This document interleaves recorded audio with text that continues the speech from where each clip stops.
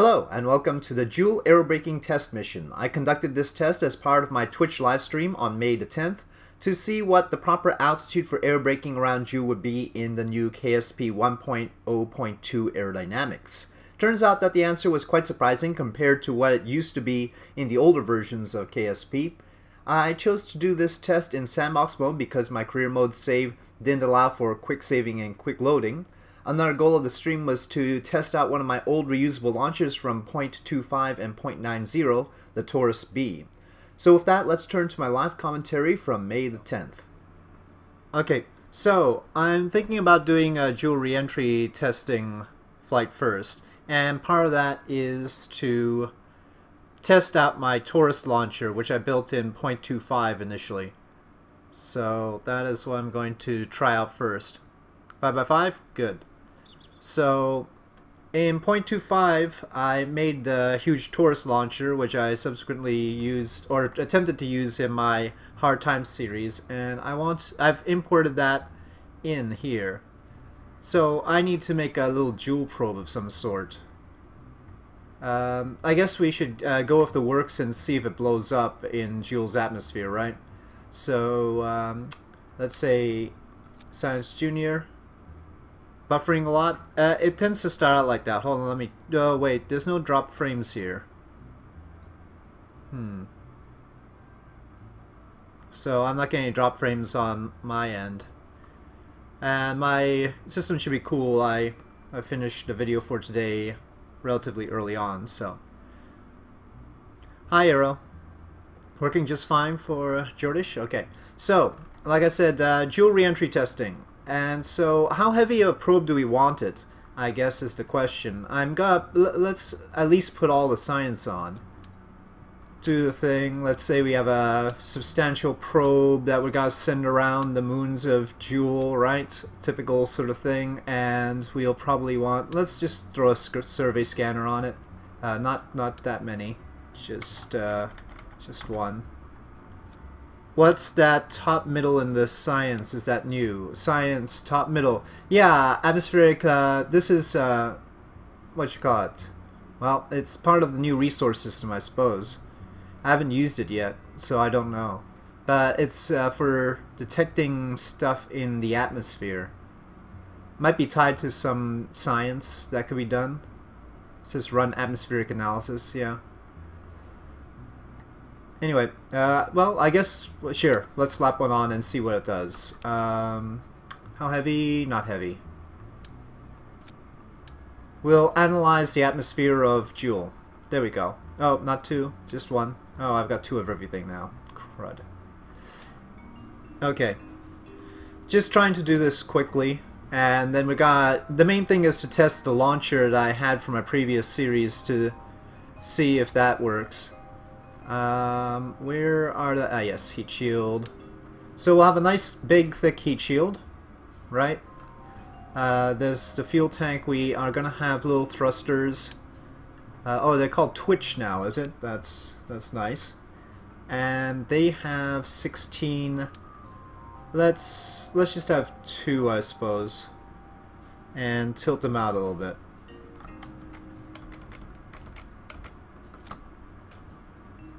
So that they pass the heat shield, of course. Okay, so that's a little probe. So it's 5.5 tons. Part is just replacement for the older thing. Oh, that's just replacement for the sensor array computing nose cone. Okay. Alright, good to know. Don't know if we need it anymore then, but we'll see. Okay, so now the carrying... Well, let's just go with something big so that I don't have to worry about Delta V. Now, this is not an actual mission. We're not really trying to do anything except for testing re-entry at Jool. So the important thing is to be able to keep attitude, which is why the Advanced Inline Stabilizer is there. Our probe core has all the normal SAS units. And we'll have power, though we might want to slap on some solar panels that are always open. Where are you, solar panels? We could go with RTGs as well, but... Yeah, well, I guess we'll throw on RTGs while we're at it. Always open solar panels, and how about 2 RTGs for good measure? Not underneath the thrust. Okay. So, that is a quickly assembled probe.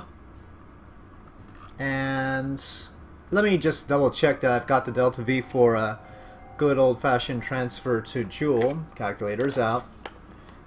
3,400, alright. So there we go. That is our Jool probe for this little part of it. And now I'm going to get the base for the Taurus. The Taurus doesn't have a controller on it yet, so I'm going to put a controller and some power. And then the rest of it... Okay. And the rest of it is under sub-assemblies. So this is for my sandbox series. I'm testing out the Taurus, but we also want to know where we need to aerobrake at. Okay, well, this is going to need a bigger fairing, obviously. More fairing. More... Well, we can taper it like this. No. Like that. And... Yeah? Okay. Wonder if that'll stay stable. Okay, so if you guys haven't seen the Taurus launcher before, this is it. I've had to put the parachutes on the outside because I'm pretty sure if I try to put it on the inside here, it'll rip the thing apart with the new atmosphere. Otherwise, it's the same as it was in 0.25, so I didn't have the benefit of all of the gizmos that we do now. But this is actually legal part clipping. In other words, I didn't have to turn on part clipping in order to do it. And it is supposed to be a reusable stage in theory, though that's an open question now with the new version. So that is among the things we're going to test. Otherwise, once it separates, I think the staging will be fine. Okay, so this is Jool probe on the Taurus-B.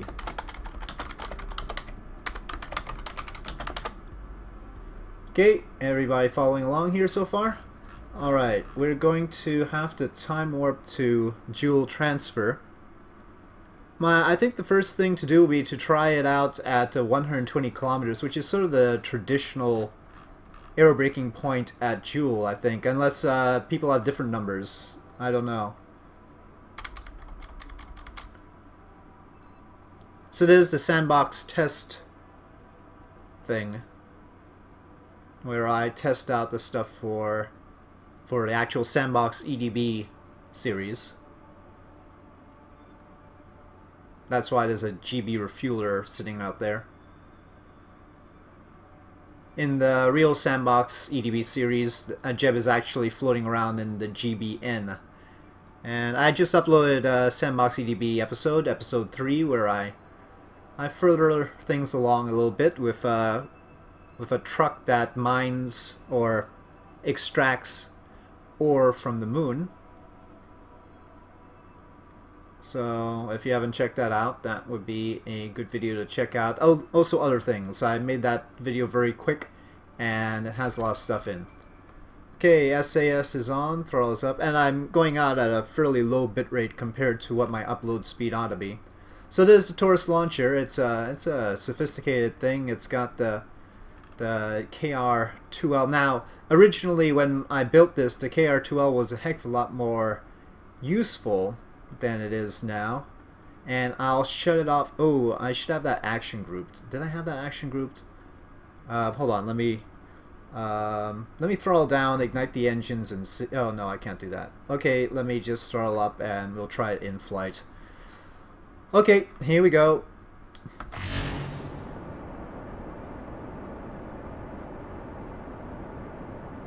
Fortunately, the mainsails still have all the thrust they could ever want, so no problem getting this off the ground. You notice it's not a perfectly symmetrical... Whoa. Okay, uh-oh. I think our payload needs strutting. Let me see if I can control it though, just for kicks. Okay, so that's not that. Okay, that's the center engine. Okay. I'm gonna take SAS off. I'm not too sure it's helping out here. Okay, right. Interesting, solar panels can't be deployed while stowed. That's a good pointer. Okay, looks like with SAS off, things are a little bit smoother. That's until my horrible piloting skills kick in. But we just want to stay with prograde, really. And that'll be fine. Okay, by now I can turn off the center engine. It's not efficient to have the center engine on with this version, because center engine is really inefficient until altitude, high altitude. Yeah, I was about to say the Taurus-B, of course, is asymmetric. It's wider along this side than this side, so it's so interesting. We are turning a little bit quicker than I wanted. Oh boy. Hi, Sisha. What's up is this thing is turning quicker and I can't use SAS because it starts to wobble. And this is sandbox. This is sandbox mode. Okay, it's not wobbling too much right now. I'm gonna light the center engine now. Oh, I've got a partial thrust. Okay, something was in the way of my throttle. I'm gonna be testing Jool re-entry. If I don't test Kerbal re-entry first. No. SAS off. SAS off. Stop. Our payload is very unwieldy and it is not reacting very well with this rocket. We are way too shallow. I don't think I'm going to be able to test whether the Taurus is going to be able to come back down like this. Well, if I can get it up into orbit in the first place. Hi, Dark Chaos. Okay, no.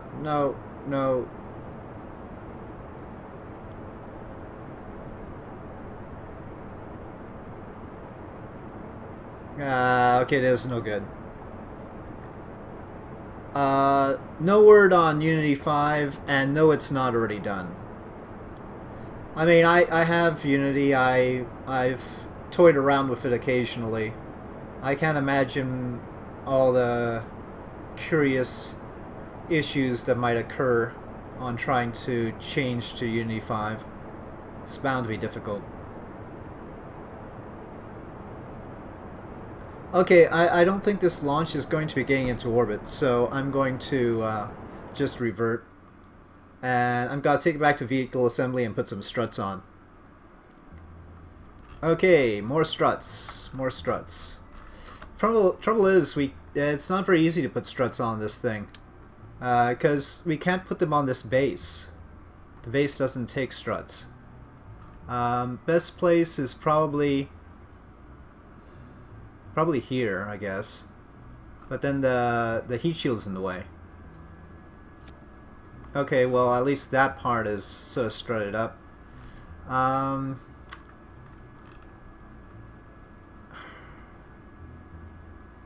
Well, I need the SAS units, otherwise this thing isn't going to work very well. But there's just no easy way to do this. We could go with the cubic octagonal trick, I guess. I don't know if you guys have seen this before. I forget who I saw this from first. So that's the cubic octagonal trick. What do you guys think? Is this enough strutting? I don't know. I was hoping that the fairings would protect it a little bit better from wobble, but they definitely don't. It's a bit asymmetric too. I mean, it's a bit off here. Obviously asymmetric, but a bit off. Alright, but let's try it again. Here we go.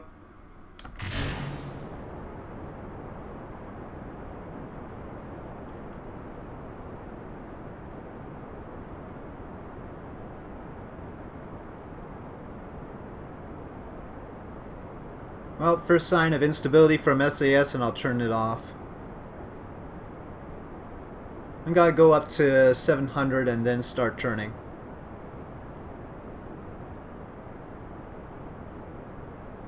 The payload should be well within the capacity of this launcher.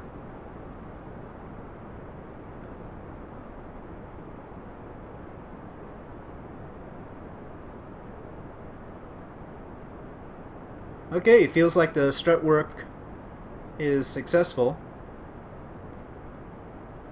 Yeah, a lot smoother this time. So struts remain your friend. Yeah, the launcher is supposed to be reusable. And again, this is sandbox for those just joining. The launcher is supposed to come back down and land. It's got parachute, lots and lots of parachutes. The parachutes you see in the staging there, those are on the launcher. The probe is not supposed to come back. So it looks like this. And, oh darn, I forgot to turn off the center engine. It's not very efficient without turning that off. Okay, looking good. I'll drop fairings at 40 kilometers here. We've got a lot of oscillation, probably because we're now accelerating pretty quickly. Okay, so fairing. Okay, well there goes the fairings. And now I'm gonna switch engines actually. So I'm just going with the center engine because now the center engine is efficient. It's got 340. The mainsails, I forget what they have, but it's less. I think it's like 320 or 315. Yeah, you remember the launcher from the series. Yeah, it was supposed to lift the refueler, right? This launcher had the station refueler. And, well, now I don't have the buggy 3.75 meter decoupler on it. So, it's just using the fairing base to attach to the payloads and using this 2.5 meter decoupler to actually deploy the payload. I don't know if we're going to have enough fuel for orbit though. All of the engines on it have lower ISP, right? So, on the other hand, the atmosphere is easier to get around. Okay, I better cut this now. Yeah, so it's easier to get through the atmosphere, less delta V, but the ISPs are all lower, so I don't know exactly if this has enough fuel to get to orbit safely anymore. That's part of what I'm testing here. I expect so, but probably with only if I turn off that center engine earlier and just rely on the mainsails for the beginning part. But there's not enough thrust, you see. Other engines are tilted. Which you mean here? Yeah. Or if you're talking about on the probe, yeah, too. The other end, they're tilted here as well to pass by the fairing, not the fairing, the heat shield. Yeah, but this launcher was built in 0.25, so we didn't have all the gizmos that we have now to correct, well, to correct anything. Okay, I'm gonna, well, that's a lot of fuel we have left over in this stage, actually. Maybe I'll get into a better orbit before bringing the stage back down. Well, if it's not afternoon for you, you can just imagine that the person is wishing you a good afternoon for your next applicable afternoon. How about that? Maybe that's a solution. Okay, that's a better orbit. Alright, we'll leave our payload like that. Just going to decouple it here just for sanity's sake. Okay, and we'll no longer be... Okay, well that's tilting a little bit. Activate the poodle. Alright, probe is away.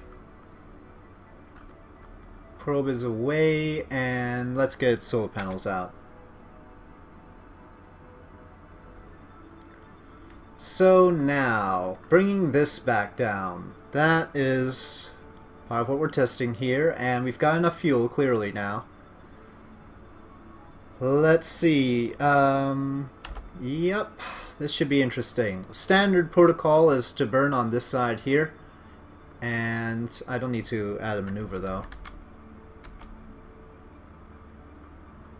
And we'll try 30 kilometers because it's a good ballpark number. let's just try not to knock our mission.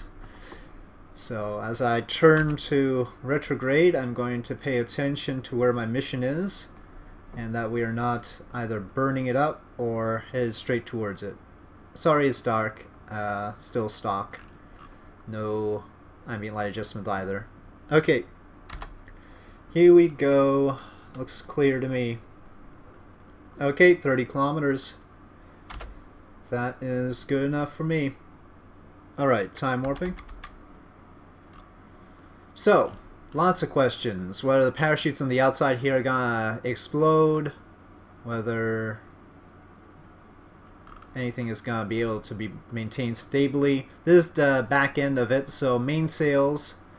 It's asymmetric thing, wobbly, lots of stuff going on because again 0.25 did not have the gizmos to build this. Oh boy. Anyway, struts, fuel tanks, a lot. So we're really gonna be testing whether re-entry heat is a serious thing here. Temperature overlay, temperature gauges, why don't we? Sure, why not? Aerodynamic forces overlay. Actually, maybe we should also see the numbers. Thermal data and action menus. Just have that as an option. So what are we at right now?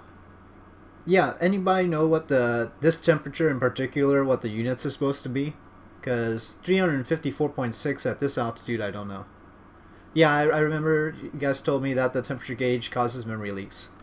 Watch out for that. I always have my RAM up, so I know I'm using 2.1 gig RAM. That's in Kelvin. It's pretty hot for Kelvin. That's more than 70 degrees Celsius.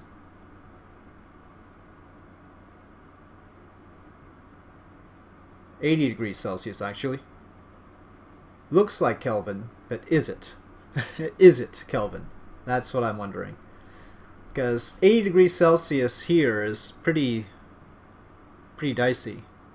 Yeah, well, yeah, I don't know what this 2000. I don't know what this is. I don't know what if that's exterior temperature, then that's way off. There's no way it's 1,820. Well, yeah, I don't think it's possible. I think we're gonna overshoot. Brakes. Let's get the brakes out. Yeah, let's actually manually slow down. It's complicated, Rodon, because there are highly energetic particles in space. You know, the sun still sends out a lot of mass, so space is not completely empty, but they're not very dense. There's not much of them, so it's weird. You can get very high numbers for temperature in space because of what the sun is putting out, but yeah. But once you hit the atmosphere, like in the upper atmosphere, it should be much more reliable. It shouldn't be numbers like that. So you could get weird numbers in space, but you're not gonna get weird numbers in the. It's actually going down now.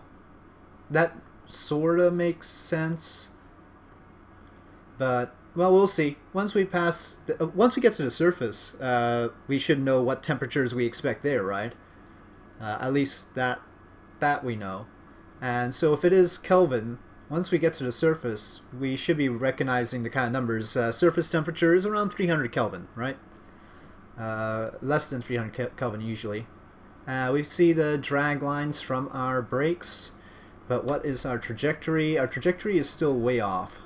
I'm gonna pull it down even more using thrust. Well, temperature continues to... Should have stuck a thermometer on to compare. Good point. Good point. Actually, maybe we'll do that with our little Jool research probe to see what the temperature in vacuum or near vacuum is. Okay, like I said, below 30 kilometers, I don't like the idea of keeping the air brakes out. We're gonna overshoot the KSC. I don't have enough fuel to stop that.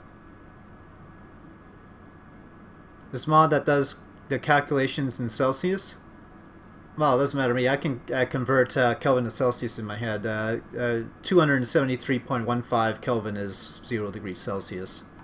So turn the thing sideways for... Yeah, right. Yeah, good kappa there, right. I'm less worried about the re-entry heat, honestly, than I am about the parachutes ripping the thing apart. Can I land on water without spamming the recover button? Not with this one. I don't think so. Not unless something's changed. No, this has to land on land, I believe. We'll see. If it makes it that far. Actually, the center engine seems to be the hottest right now. We've got a little bit of lift towards one side. Can you see the little blue lines there? I don't know if that's very clear or not. There are blue lines here, creating lift to one side. And that's why we're a little bit off from prograde here. Wonder why that is. I will wait until safe velocities for parachute deployment, which means less than the speed of sound, which probably won't give them much time to deploy, frankly. And the external temperature getting to what we would expect at the surface if it was measured in Kelvin. Actually, it's a pretty cold day in around the KSC. It's now 0 Celsius. Okay, first parachute deployment. Cross your fingers.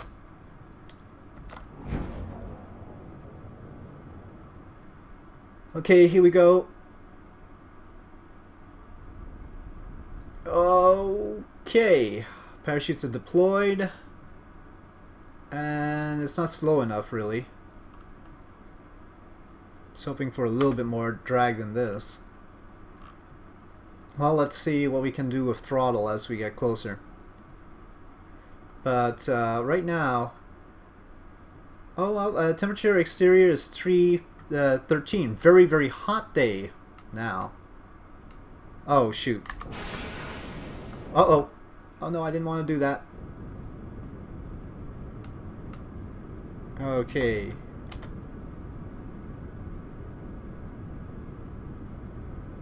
Wow, this is an effect.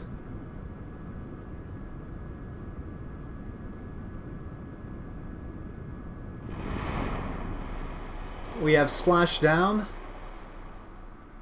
And it's tipping. I don't have to spam the recover vessel thing, but it was definitely got to tip over there. Okay, so we recovered it, but it was definitely tipping over. Possibly if we put Werner engines on the top there and let them fire, it would have maintained stability. But anyway, the main thing is that we're going to be taking a Jool probe out to Jool and seeing about re-entry, even though I've spent a long time trying to bring that stage back down. But we need that stage. That Taurus-B is one of my finer moments in design. Okay, so let's see, our orientation is like that. Let's target Jool. Can you add parachutes to make it land on its side? Well, then I'd have to add some counterweight on the other side, right? Because the parachutes have a substantial amount of mass, especially when you're talking about that many. So then you've got dead weight, and you've got double it. So having it land on its side is possible, but not very efficient. It's a lot of weight when you think about it. We're talking about the parachutes are like 0.1 or 0.15 a piece. And if you've got like 30 or 32 of them, that's 3.2 or 4.8 tons.